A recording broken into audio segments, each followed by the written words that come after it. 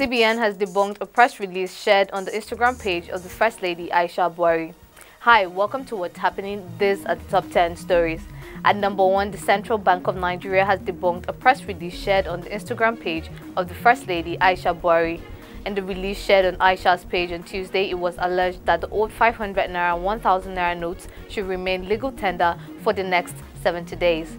It has been observed that the First Lady deleted the post from her Instagram page. The CBN also said it is working with intelligence and security agencies to arrest and prosecute purveyors of the fake news. At number 2, the Federal High Court has requested that its judges take a little vacation for them to take part in the upcoming general election. In a circular signed by John Soho, Chief Judge, it stated that the break will last from February 22nd to February 28th. Soho instructed divisional heads in Abuja, Lagos and Port Harcourt to make sure that a judge is appointed to handle the legal requirements of the North, Southwest, South-South, Southeast geopolitical zones. At number 3, Chairman, Independent National Electoral Commission Professor Mahmood Yakubu says a total of 146,913 domestic and international observers will be deployed for the 2023 general election. He revealed this at the INEC briefing for observers of the 2023 general election in Abuja on Tuesday. According to the INEC chairman, the number of observers is the largest in the history of the country. The commission accredited 196 national and domestic organizations that deployed 144,800 observers and 33 international organizations that deployed 2,113 observers. At number 4, the Kogi State Police Command has confirmed an explosion that rocked the administrative office of Okehi local government area of the state. Also confirming the explosion, the State Security Advisor, Commander Jerry Omodara, said that the incident had been traced to saboteurs who wanted to cause panic during the election to prevent people from coming out to vote. It was gathered that the unknown gunmen had stormed the secretariat around 5 p.m. on Monday and planted the explosion that ripped through the administrative block of the secretariat. At number 5, a federal high court in Abuja on Tuesday dismissed a suit seeking the removal of Alkali Baba Usman, the Inspector General of Police. The suit instituted against President Muhammadu Buhari and 4 others by an Abuja activist, Michael Sam Idoko, was dismissed by Justice John Omotoso. In his judgment, Justice Omotoso invoked Section 7, Subsection 6 of the Police Act 2020, which puts the tenure of the office of any Inspector General of Police at 4 years.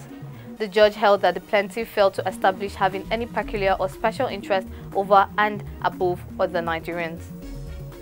At number 6, the Court of Appeal on Tuesday affirmed the governorship candidates of the All Progressives Congress in the June 18, 2022 gubernatorial election, Biodun Oyebanji as the governor of Ekiti State.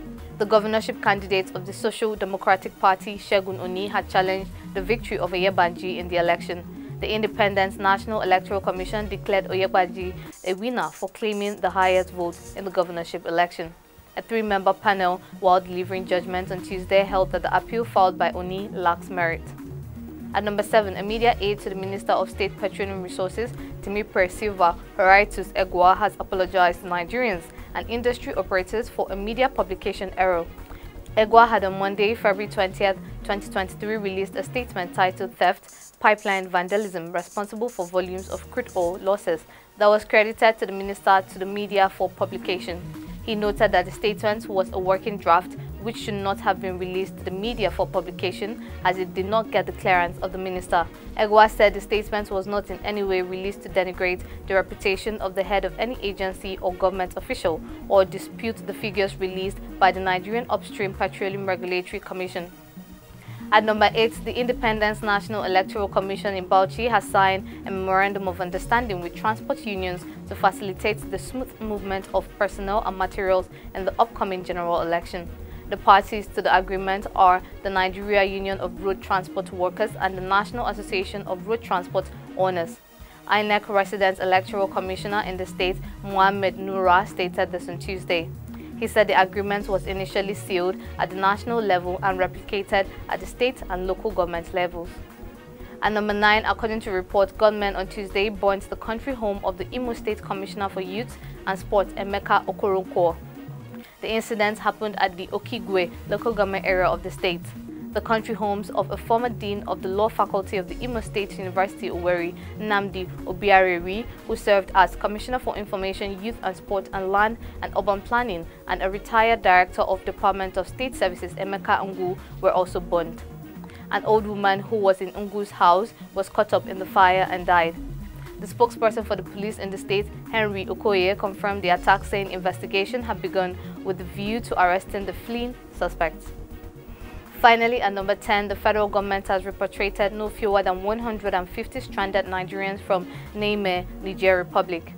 The Minister of Humanitarian Affairs, Disaster Management and Social Development, Hajiya Sadiya Umar Farouk, represented by the Director of Humanitarian Services of the Ministry, Alhaji Gema Ali, stated this while receiving the returnees at the Aminu Kano International Airport. She said the exercise was conducted in collaboration with the International Organization for Migration and the Economic Community of West African Countries. According to her, the returnees were brought back to Kano under the care of IOM and ECOWAS from Niger Republic. That's all for today. See you next time on What's Happening.